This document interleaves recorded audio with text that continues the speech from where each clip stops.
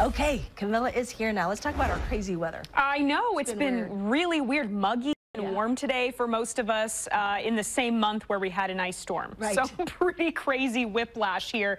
This is the view from our Rivermark Community Credit Union camera.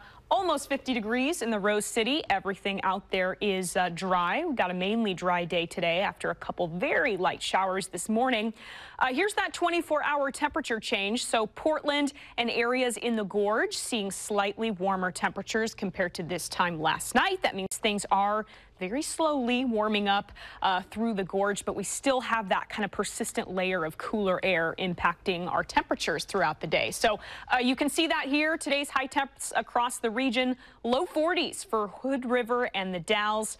PDX hitting 51. I know that can be a little bit misleading because a lot of us across the Portland area did see 60 degrees, including areas of southeast Portland and Gresham even. But it's just that thin little channel of east wind can really make a difference. Look at these temperatures here. Salem and Eugene. Salem hit 66 today, breaking another daily record. Eugene hit 69 degrees. That's the warmest January temperature ever recorded in Eugene.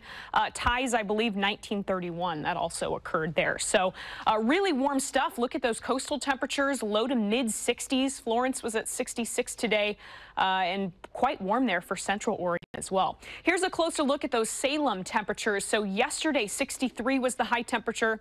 Like I mentioned, 66 today. Both of those broke daily records, and still a chance tomorrow. 64 degrees is the forecast. That would break another daily record from 1992. So pretty bizarre stuff for the end of January. Here's how your next few days are going to pan out when it comes to cloud cover and precipitation. We'll start nice and bright tomorrow west of the Cascades, at least for most of us. Maybe just some thin high clouds. We will see the cloud cover increasing throughout the afternoon tomorrow. We will be dry. We'll get a shower maybe late tomorrow night. This is paused here at 10 p.m. And then we're back to mainly dry conditions on Tuesday. We just don't have any kind of impressive systems around. Just kind of a shower chance there, but you'll notice this wetter system comes through late Tuesday, early Wednesday. So this is 1 a.m. Wednesday. That's when things will start to turn wet. But models have really backed off on those totals. At first, they were indicating it's going to be one of those steady rainy days. Now this just kind of looks more showery to me, so not quite as wet as we were initially seeing.